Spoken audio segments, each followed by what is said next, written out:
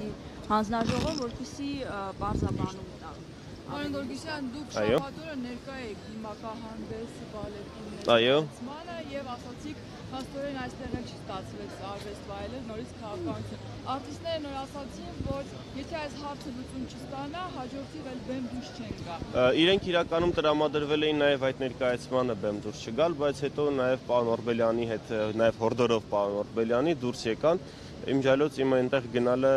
կրկին քաղաքական միտում չուներ, վաղուց տոմսերը գնել է եւ մտադիր էի գնալ կնոջս հետ, բայց այդպես ստացվեց, այսինքն համընկավ եւ իրոք արդեն իսկ արտիստները պատրաստ էին, մտադրված էին այլևս բեմ դուրս չգալ, որովհետեւ անհարգալից վերաբերմունքի են արժանանում, իրենք այդպես են դա գնահատում։ Եվ գիտեք, օրենքներ եւ վերջո կոչված են ծառայելու ժողովրդին, ծառայելու հանրությանը եւ եթե հիմա պետք է օրենքը փոխվի, որպեսզի կարողանա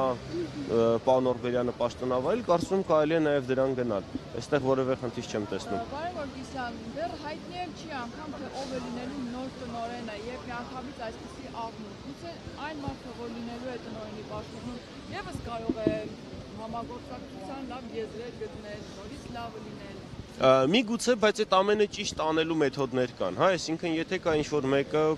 կարելի էր կանչել այդ ինչ-որ մեկին, կարելի էր կանչել պարոն Օրբելյանին, նախարարի մոտ, նախարարի պաշտոնակատարի մոտ, նստեին, հասկանային, կարող են միասին աշխատել, չեն կարող, կամ ինչ գործառույթները որպես տնօրեն հիմա պարոն Օրբելյանը կատարել եւ դրանով իսկ կարողացել այն բումը ապահովել մեր օպերայի բալետի թատրոնում, որը մենք հիմա ունենք, հա, որտեղ մենք տարիներ շարունակ ոչինչ չի եղել այդ շենքում։ Ուղղակի ինչ որ տոնածառի հանդեսներ են միայն եղել, թե այսպես կարելի է ասել։ Ու հետո մենք ունենք վերածնունդ, ու հիմա դա չի կարելի ուղղակի վտանգել։ Նազենի Ղարիբյանը նշում է, որ 9 ամիս ձեզ հետ փորձել է աշխատել, հա, այսինքն թատրոնի հետ։ Մեզ հետ ես ազգային ժողովի պատգամավոր եմ, հա, մեզ հետ չի փորձել աշխատել։ Թատրոնի հետ։ Թատրոնի հետ, չէ, տեղյակ չեմ ճիշտն ասած, ու այդ ամենը կարող նաև ճիշտ չի աշխատվել, ասենք ասենք։ Եթե ճիշտ աշխատված լիներ, այս ամեն ինչի արդյունքում մենք չէինք ասում։ Հիմա տեսնում եք, ոլորտի ներկայացուցիչներ են, այ։ Մի հարց տամ, եթե անարդարություն եք տեսնում, ինչ եք պատրաստ անել։ Դե հիմա մենք կանգնելու համար օպերայի արտիստների։ Հիմա այստեղ ենք իրենց կողքին կանգնելու։ Ազգային ժողովում նախատեսում ենք համապատասխան հանձնաժողովում քննարկում անել նախարարի պաշտոնակատարի հետ, հասկանալու ինչ է արվել, ինչ է արվելու եւ Անցած շաբաթվանից է խնդիրը, ինչու նոր պետք է անեք։ Մենք անցած շաբաթ էլ դիմել ենք պաշտոնական պարզաբանում ուրբաթ օրը, հա։ Երբ խնդիրը կա, մենք հենց այդ օրվանից դիմել ենք նախարարին, պաշտոնական պարզաբանում պահանջելով նախարարի պաշտոնակատարին։ Հասկանալի է, եւ ինչ պատասխան եք ստացել։ Մոտավորապես այդ պաշտոնական իրենց բանը, որ օրենքի հետ հակասում կա, հա, բայց հա, Տիկին Կոստանյանն է։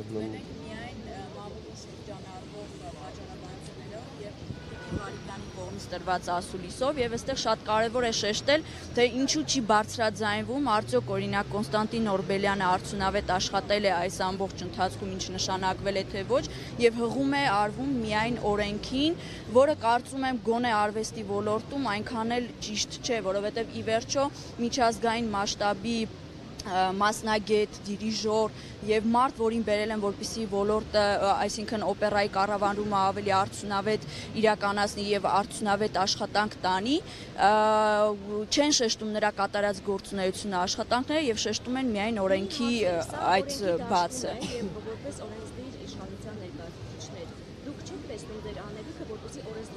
օրենսդրական փոփոխություններ կատարեք, որտեղ կատարողական արվեստի մասին օրենքի այդ կետերն են, որ հակասում են։ Այսինքն այդ օրենքը դուք ինքներդ չեք ուզում միանշանակ եւ նախաձեռնությամբ, այսինքն մոտ ապագայում արդեն իսկ պլանավորվում էր անդրադարձ կատարել ընդհանրապես մշակույթի օրենքին, որովհետեւ երբ ուսումնասիրում ես, հասկանում ես, որ օրենքի համենայն դեպս մեր պատկերացումներին, ֆորմատին չի համապատասխանում, դա ուղղակի ինչ որ բարի կամքի դրսևորում է եւ այնտեղ այնպիսի դրույթներ կան նույնիսկ նշված, որ անընդունելի է, անդրադարձ լինելու է օրենսդրական նախաձեռնությամբ,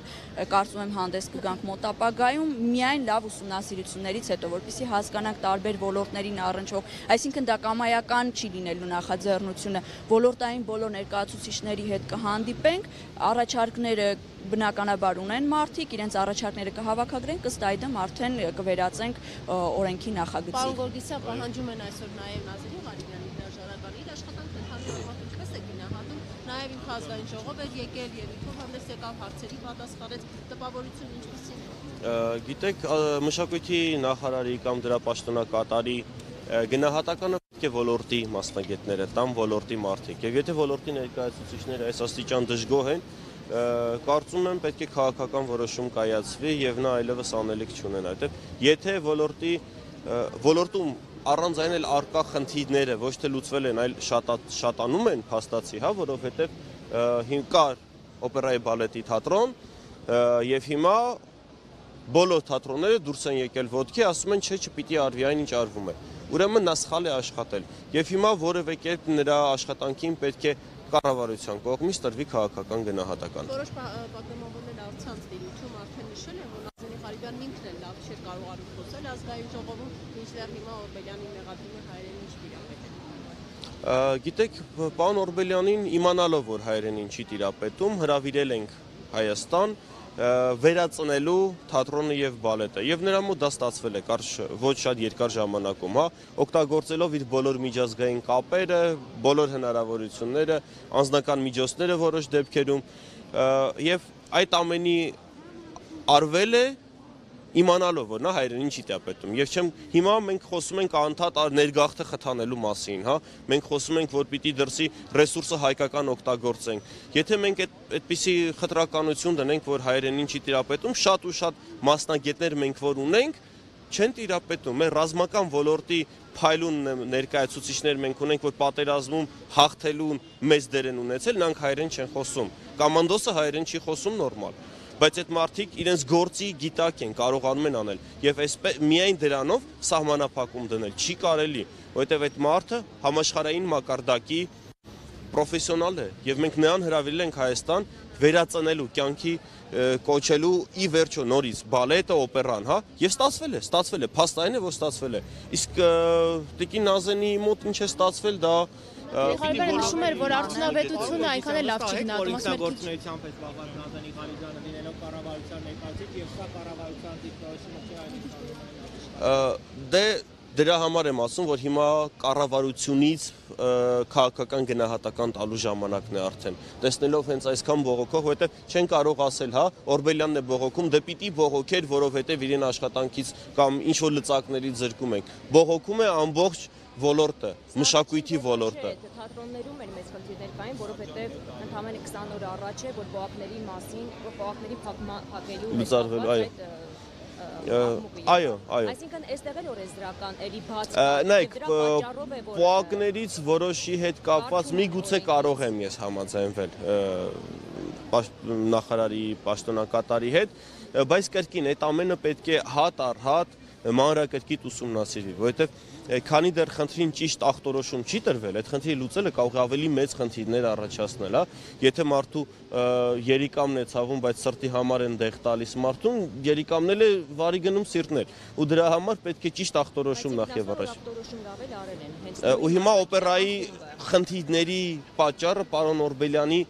տնօրեն լինելն էր, հա, դրան են հանգել, ես չեմ կարծում, որ դրան կարող էին հանգել, որովհետև այս մարդկանց այստեղ բազմամարդ լինելը, ներկա լինելը ապացուցում է այն, որ պարոն Օրբելյանը իր գործը շատ լավ կատարել է։